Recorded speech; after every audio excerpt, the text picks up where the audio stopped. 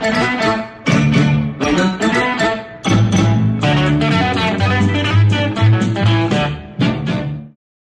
hello, everybody. Hi, darlings. This is my husband, Steven. You always have to fix his collar. I don't like to look in mirrors. No. You should look in the mirror. You'd see a beautiful husband. Well, an unkempt shirt. Mm-hmm. At any rate, we're on our way down to the stage to help out a bunch of actors who are doing lacage. They want to know how to walk in heels and ask Mrs. Kasha Davis some questions. I'm not going to teach them how to walk in heels. No. That's your job. You could do it, though. You should I can walk in heels once a year. Ginger Montclair comes out. We'll flash a picture of Ginger Montclair right here.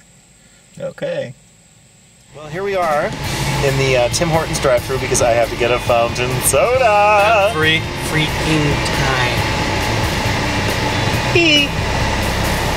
Fountain soda. $2.04. Here we are.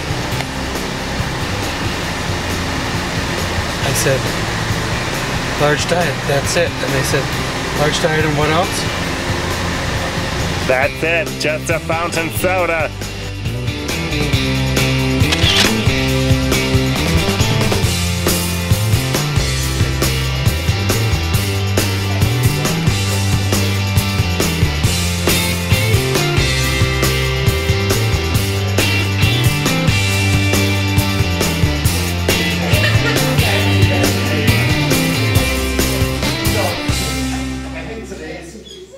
The idea is to just talk about, first off, what concerns you may have about the whole process.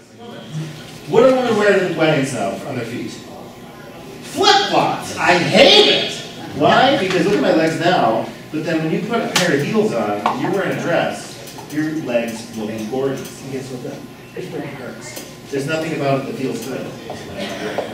Drag queen's drink. But it does, it hurts. But you put the shoes on, and then all of a sudden you stand like in a different manner. You clock your leg out a little bit. Then you kind of stick, I'm pushing my hip out, and it hurts. If it doesn't hurt, it doesn't look good. Yeah, I'll go first, and then you can go.